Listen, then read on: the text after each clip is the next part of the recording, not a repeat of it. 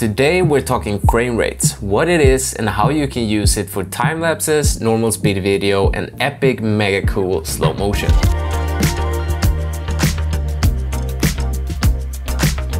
So first of all, what the hell is frame rate? Well, as we mentioned in the previous episode, video is basically just a series of pictures stacked together to create an illusion of movement. Every one of these pictures is called a frame, so frame rate is basically just a term for how many frames that are stacked in every 1 second of video. This is also known as FPS, or short for frames per second. Filmmakers use different frame rates for different purposes. 24 and 30 FPS is considered normal speed video. If you use a lower frame rate than that, like 12 or 10, you will get a choppy video that looks exactly like this. 24 frames per second gives you a bit more motion blur and is more normal in the cinematic universe, and 30 FPS gives you a more clean and crispy look, which is more used in commercials and TV series. So if that is considered normal speed video, what happens if we stack even more frames into every second of video? That is when we get into the exciting world of slow motion. Let's say we record one shot at 30 FPS or 30 frames per second, and we record another one at 60 FPS or 60 frames per second. Then in the 60 FPS version we have 30 more frames than needed to get a smooth playback, and that means that we can slow this down to 50%. And if we shoot at 120 frames per second, we can slow it down 4 times or 25%.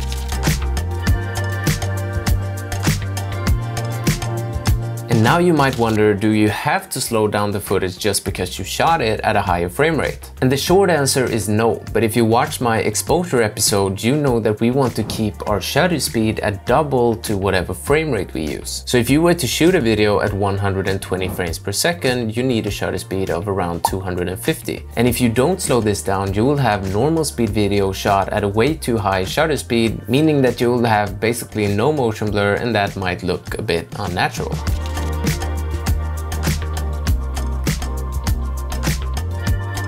But what about if you haven't decided yet how the final video will turn out? This is often the case for me on low budget shoots when I haven't planned out the whole video. So just to be safe, I shoot everything at 60 FPS in case I want to slow it down later. This will of course give me the wrong motion blur if I don't slow it down, but to be honest, between 30 and 60 FPS, the difference isn't really noticeable.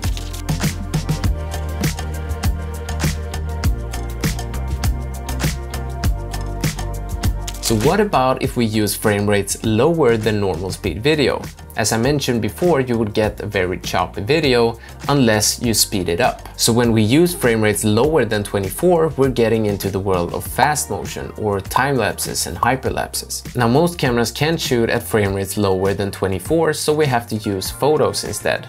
Luckily, most cameras have a setting called interval shooting, which lets you set the camera to take a photo every second or every 5th or every 10th second. Then you bring all of these photos into your editing software and connect them to get 24 frames in every second, and you get a super fast video. Now remember that we need 24 frames to get smooth video, so you need 24 individual photos to get just 1 second of time-lapse, meaning that a 10-second time-lapse video will take 240 seconds or 6 minutes to shoot just because you only capture 1 frame every second.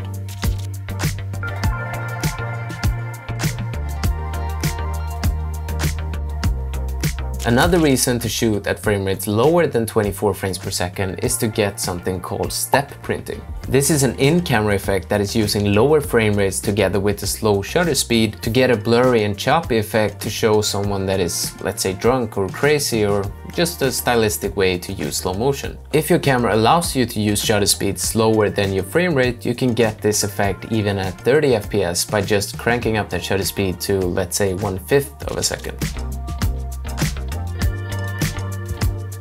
So when should you use the different frame rates? Well, we use the lower frame rates when we want to create this step printing effect or fast motion. And fast motion can be both time lapses to show the passing of time, but you can also combine that with movement to create a hyperlapse, which is basically just a moving time lapse.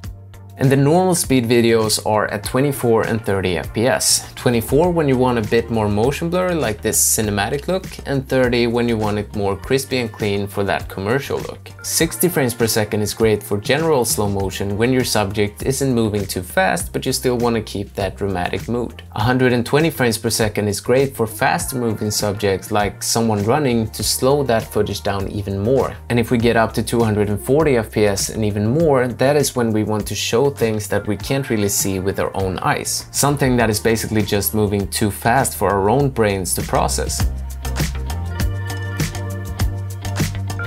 The higher frame rate you have, you should be more and more careful, because if your videos gets too slow, they'll just get boring. So an interesting way to keep the pacing up while being able to slow it down is to use something called speed ramping. We'll also cover this in a separate episode, but basically that is when you use different speeds in different parts of the shot. Like this example here, this video would be super long if I use slow motion throughout the entire shot, but to have normal speed in the beginning, then slow motion, and then normal speed again, we'll get a very interesting clip to watch, and we don't have to use basic cuts. So slow motion is just a tool in your filmmaker's toolbox and should be used as such. Look at the shot and ask yourself, do I need slow motion here? Is there a reason to slow this down? Because slow motion won't make your videos cinematic. Good planning, lighting and camera movements will. That is all.